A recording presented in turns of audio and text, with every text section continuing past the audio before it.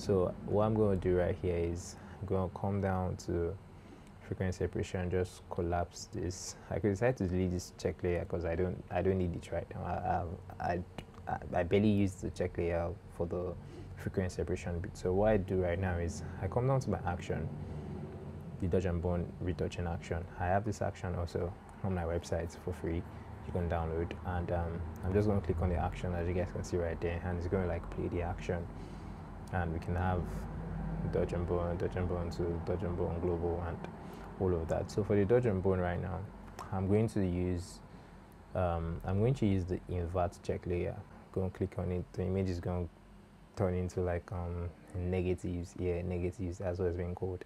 So what I'm now going to do right here is I'm going to click on the levels under the invert check I say invert under the invert check layer. I'm going to click on the levels, double click on this bit right here, and actually drag the midtones of these levels, this middle one. I'll drag it a little bit so I can see, like, I want to be able to just see different shades of how the image is looking using this. So I could start off from here and build my way up. So retouching often takes time, but really it varies per picture, and it varies depending on how skilled you are retouching. So people could run through this really fast. So, and how I'm going to do this is I'm not going to use a mixer brush this time. I'm going to use a normal brush. So I'll use a soft brush. I'm going to click on this brush menu right here. I'll use a normal brush this time, and I'll make sure that my brush is a soft round brush. Yeah, I could decide to use a soft round brush, or I actually already have like this this retouching stuff from PHLen. I could decide to use that, but for this tutorial right here, I would use the normal soft round brush, because not everybody would actually have access to that particular brush from PHLen. I think it was purchased or something. So I'm going to use the normal soft round brush that everybody's going to have on the Photoshop to be able to like follow along. And here I'm going to zoom in this time. And okay, yeah, the funny thing about using the invert check layer is now with time you get really used to it, because sometimes me myself I still make mistakes while using this invert check. So what happens is, if you're trying to dodge right here, if you're trying to dodge okay, this is it, you're obviously going to, like, you know, the layer is already masked as black, so you need to use a white brush to reveal whatever is under this masked layer right here. So make everything you're doing right here is already sticky, like you don't need to change this into maybe black or white. It's always stay as white. So aside it just staying at white right now, what I do right now, if I need to dodge means like lighting or something, so I need to look for areas that like bright right here. Yeah, I could see, like, you could see this bright area, this bit right here, as you guys can see right here, this area that is, maybe I should zoom in a little bit more so everyone can be able to see this clearly. So this white patch here, this white patch here, anywhere in which there's white patches, I'm going to have to like dodge them. So I'm going to paint on, basically if you're on the dodge layer in Photoshop, you need to, like, anywhere that is white, that it shouldn't be white in the general area, you need to actually paint on it. I don't know if that makes sense, but I think as soon as I start, you guys will be able to understand. You see all these white patches right here, I need to like paint on them to actually make them look even. So I'm going to do that right now. I'm going to click on the normal dodge and make sure this is white, like I said before. So I'm going to go down to this white patch right here, and you need to make sure your flow is in about 2% for a start, so because you don't want it looking intense and mess up your image. So white patch right here, what I'm doing right now is I'm just basically rotating it to be able to like brush much more easier on my tablets right here. So I'm going to use the white brush, paint over this white brush. As you can see right there, the white is not looking all that white anymore. It has gotten darkened, like it's darkened down. So you're basically making the area even. So that's what I'm doing right here. And at the same time, when you're doing dodge and bone, try as much to zoom in and zoom out, because zooming in and zoom out would actually do you real good, so you can see what it's looking like in a larger scale, and also going into like do your adjustment. So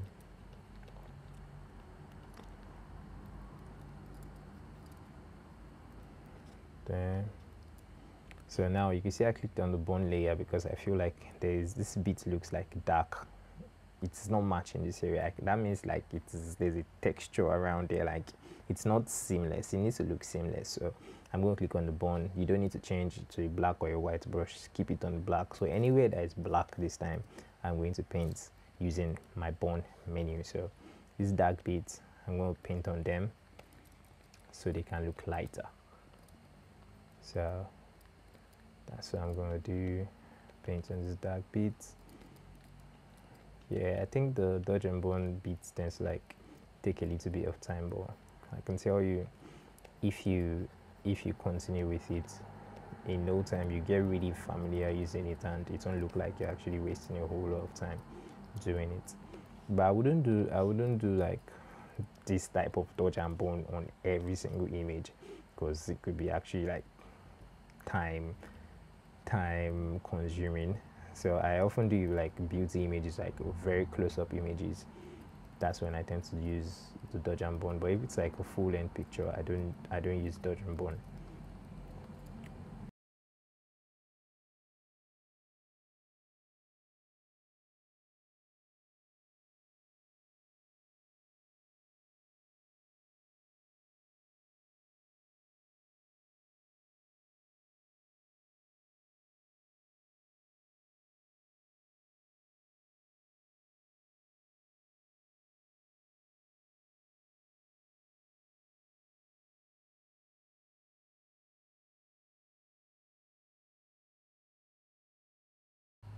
I'm going to go down to the levels, and I'm going to reduce this level again, the mid-tone, so I can see much more detail again.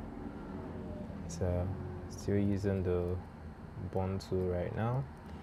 Just want to clean up this black area. Yeah, I could decide to show you guys like what we have done with this dodge and bone right now by just clicking on this right here. Here, this is what we've done with the dodge, and this is what we've done with the bone.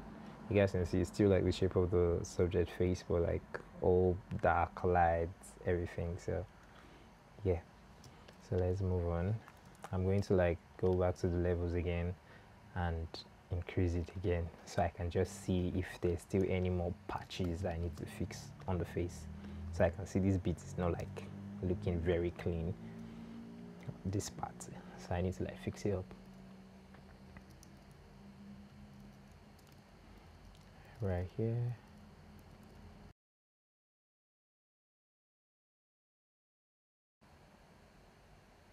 Yeah, so guys, for now I can say I am good. So I'm going to turn off the invert check layer right now, and we see the picture itself. So yes guys, this is the picture after doing the dodge and bone. Let me turn off the dodge and bone menu or layer, so you guys can see what we did before and after. That's after using frequency separation. So this is immediately after we just used only frequency separation. Image looks clean, looks nice, but then when we added the dodge and bone, you can see how it's like actually smoothing the skin out way more than just frequency separation only. So see it again, there, there, there, there. Can you guys see that? So yeah, that's what we've done with the dodge and bone. So the other final dodge and boning I have to do right now is easy peasy, just for me to like, because as I said, the frequency separation will take away like to make the image flatter. So right now I just want to like add the highlights, the contouring in which the makeup artist actually did on set and all of that. I just want to add it back and make sure the image is like 3-dimensional. So that's what I want to do right now. And I'll just go to the second dodge and bone right here, and make sure I'm using a white brush, and I'll use the same flow of 2% for it. So I could decide to turn on the black and white check layer and just add a little bit of highlight here. Yeah, add a little bit of highlight here, add highlight here under the cheek, about there, add highlight here,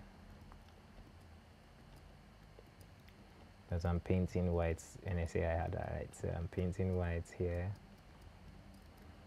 yeah, and I'm painting whites under the cheek right here, and also I'm going to add a little bit of like highlights about here, highlights over the nose. And once I've done that, I try to darken this area around the nose, darken around the makeup, darken. Yeah, I'll darken around the cheekbone right here, and I'm making my brush bigger so it doesn't just look like a single line on the person's face, because yeah, the makeup artist didn't do it that way. So I'm going to darken around the cheekbone also, yeah, just about there. And everything is like, you need to be subtle with your edit and your darkening and your dodging and boning. You don't want to make a mess after you've already fixed stuff already. So yeah, I'll darken around the collarbone here, and add the highlights on the collarbone right here, add the highlights here, add another highlight right here. And to even make it easy for you to actually even be able to like see it more, you could decide to turn off this frequency separation, so we see the original image the way it looks. So this can actually aid your dodging and boning. So like we've done, just paint over it. Anywhere you see the highlights, put the highlights, and anywhere you see the shadow, just do it. So I think I've done that. I'm going to take it back. I've done that. So I'll turn off the black and white check layer, and let me show you guys what we did with this second dodge and bone there. Can you guys see that? You can see that there's still like shadow around. So now darken it down and created much more like defined cheekbones and all of that. Yeah, darken around this bit a little bit more so I can create shape. Yeah. Yes guys, so if I've done this right now, I'm going to move on to, let me show you guys the general before and after of this stuff. So before, after, before, let me zoom in so you guys can see clearly. This is after and this is the before. So I'm going to like calm down. I'm going to flatten all of this because I don't need them anymore, because I know I'm done. So I'm going to press my Command Shift E to like flatten everything. Then I'm going to like go to my actions, which I have free on my website also, and whiten the eyes.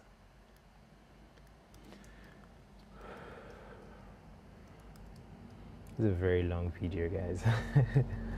So I'll increase my flow for this one and paint over the eyes and make sure the eyes is looking proper.